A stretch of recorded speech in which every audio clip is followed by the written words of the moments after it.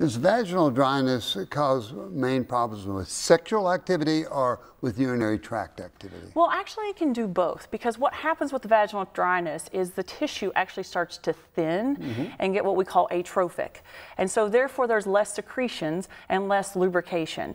That can cause problems with painful intercourse or dryness, but then it also causes the tissue around the urethra to shrink and get shorter, and women's urethras are actually pretty short to begin with, so therefore that increases the chances that with intercourse they can have a short transit for that bacteria to cause urinary tract infections. Medications work for that? Yes, they do, actually, and it's very small amounts of vaginal estrogen will oftentimes take care of the urinary symptoms and the vaginal symptoms. Yeah, it's wonderful that we've got treatment that helps the symptoms that people have, especially when they're going through menopause.